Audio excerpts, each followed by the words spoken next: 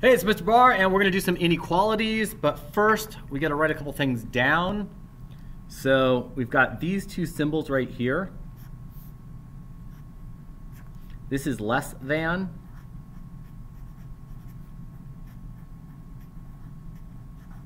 And this is greater.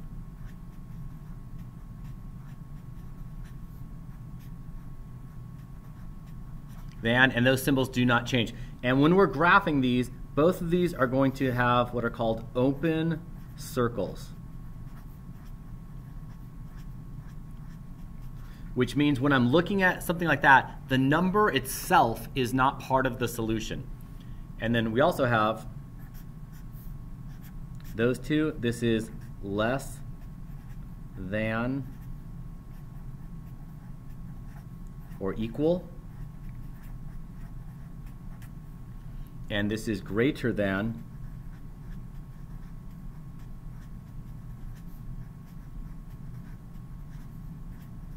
or equal. And these are closed circles.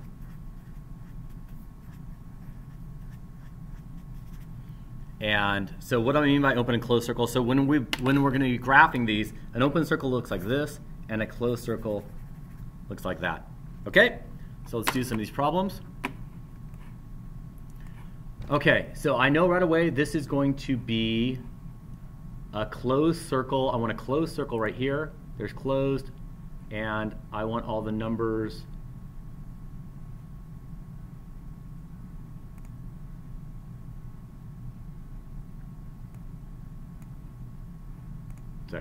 closed circle all the way to the end. There we go.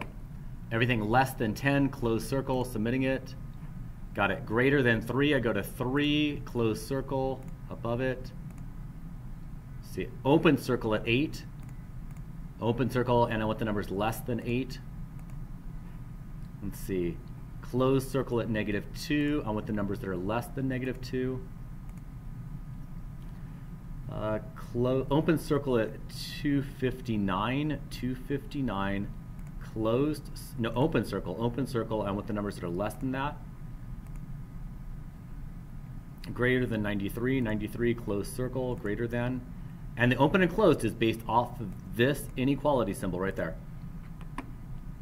Closed circle, less than -392, closed circle, less than, closed circle, less than. Open circle less than. Ooh. Oh, it was greater than. Oh. That's what you get for reading too fast. Open circle greater than. No, closed circle greater than 98. Closed circle greater than. Closed circle greater than. Closed circle less than. Closed circle greater than. Closed circle less than.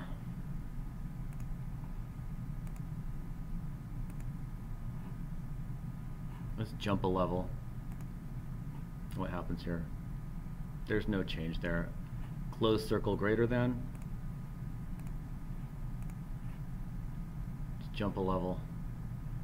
There's no more. Okay, that's it. You got it. Thanks for watching.